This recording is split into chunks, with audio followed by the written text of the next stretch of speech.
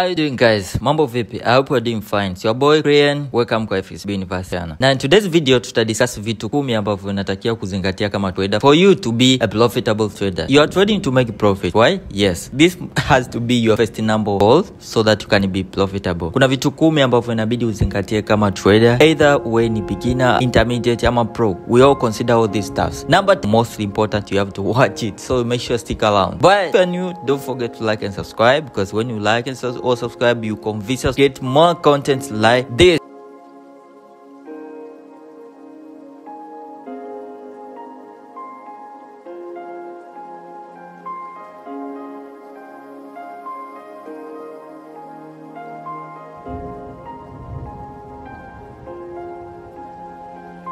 Okay, so number one aspect ni technical analysis. Yes, this is one of the factors ambazo most of us, especially if you are newbie au kipo ni intermediate, most struggle too, because kupitia technical analysis ndo sema about utajua when you should enter, when you should not enter. It's about price action, to know how the market is behaving. Okay, kujua like what other position trader, intermediate, or the market maker, or any kind of manipulation ambayo inaendelea kwenye market ili uwe aware nayo.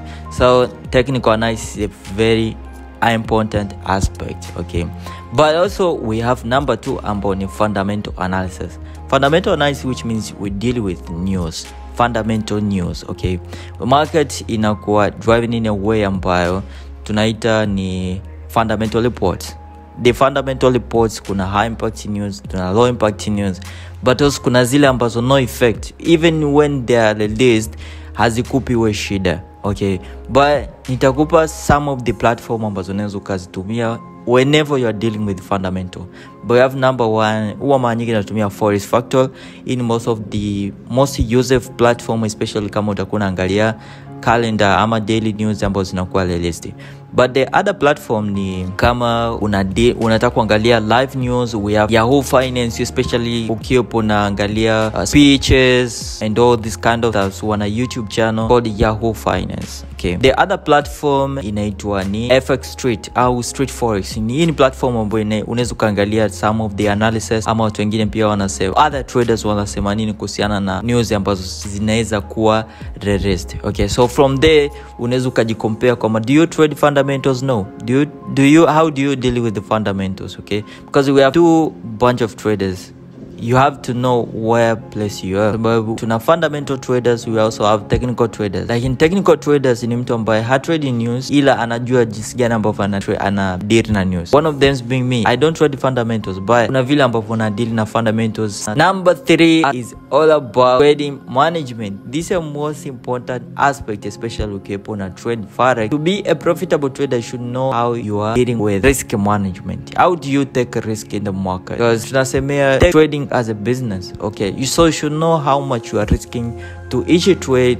Hata kama unakopa unajua in a day or in a week, in a month, you are losing a certain percentage, but how much percentage do you gain? So you should know exactly what risk management you're using. Number of risk exposure. Never risk it the 100% of your account, because you never know. The market is never straight. So you have to make sure exposure, when you expose yourself in the market, never expose at least expose below 10%. Some may even expose themselves below 50%, 15%. All right, so that's it on number 5 ni trading psychology. So trading psychology, most important aspect ukiwepo na trade kwenye market, kwa sababu hapa tunaongelea fear, tunaongelea greed, tunaongelea everything related to psychology. Remember, trading is all about psychology.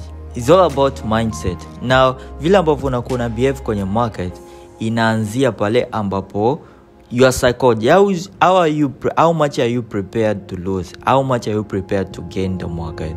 This is the most important aspect. You should know how to deal with psychology, at the same time how you deal with money.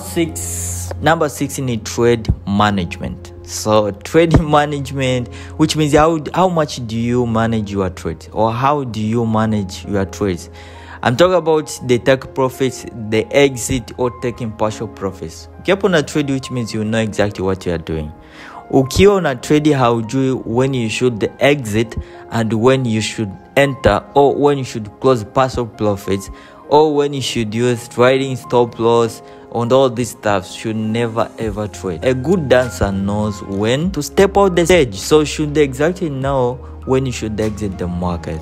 And all this about trade management. Ukishaingia trade, which means you know how much you are risking, you know how much you are willing to gain, and how much you are willing to break even along your trades line. Alright. Number 7 is trading platform. Trading platform, one of the trading tools ambazo zitakuweka kwenye market in a long run. What do I mean? For example, you find some of the traders, especially newbies, akiwepo na trade, hajui jinsi gani atatumia trading view, ama hajui vile ambavyo atatumia maybe trade MT4 kwa laptop ama to his MT4 in the smartphone.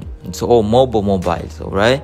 So you should exactly know how the platform operates, especially kama utakopo unafanya analysis kwenye MT4. Despite the fact kwamba I never ever recommend for you to do your analysis kupitia MT4, because hii ni manipulated platform by broker or any kind of non-registered trading broker ambaye yuko willing to take your money from you, yuko willing to manipulate everything kwenye your trading platform. So I would rather suggest kwamba tumia trading view, fanya analysis ili uweze kujua what's going on kabla hujaingia trade kwenye MT4 ambao ni the only platform ambao anakuwa provided na block. Kama hujui jinsi gani ambao unaweza kutumia the trading view, especially for the iPhone or for the Android, make sure you watch this video right here. It will pop up. Nilishakuelezea jinsi gani ambavyo unaweza kutumia trading view kwenye mobile, right? So trading platform, make sure you are aware of trading platform. Trading view is the most popular trading platform for you to analyze any assets in the market, but same time iko na bunch of trading tools. Naongelea maybe the risk reward ratio,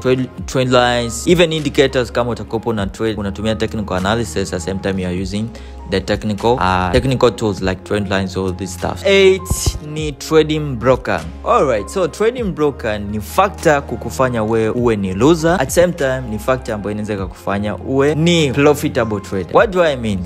Trading broker is the person who actually make sure that kwamba wewe uwe active kwenye market. Ndio anakulink, ni mtu ambaye yupo katikati, anatulink sisi na market. At the same time ni mtu ambaye ana decide how much you should win. Number 9 is trading journal and trading plan. You know, hauwezi ukatrade bila kuwa na trading plan. Trading plan the only way ambayo itakuallow wewe kujua where you are going, where you are from, and where you should pass. Ni kama roadmap, alright? So the trading plan, it has to allow you to actually trade in a zone ambayo ni for the winning aspect. For example, kuna watu ambao wana trade bila plan, so hajui ni siku gani ambayo anatakia ingia kwenye market. Hata usiku akiamka ataingia kwenye market just because don't have a plan. So you must have a plan. Each and every success trader that you see, he or she has a plan ambayo inamwallow kwamba leo hautaki kuingia kwenye market. Hata kama ukiingia kwenye market kuna principles ambayo unatakia uzifuate. So trading plan, you should not ignore this aspect, guys. Next one is the trading strategy. This is number 10